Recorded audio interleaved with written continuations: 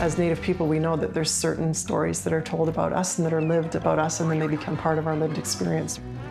Racist stereotypes of Native people typically arise around the polar opposition of noble and degraded savages. They are degraded versions of their own ancestors. Drunks, welfare. People ask you where you learned to talk so well, or ask you whether you only had to read half the books in law school.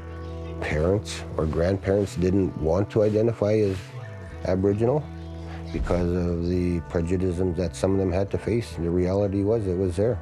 In high school, they would run around me and do woo, and that was one instance, I think, where I felt, my goodness, these people don't even know who I am.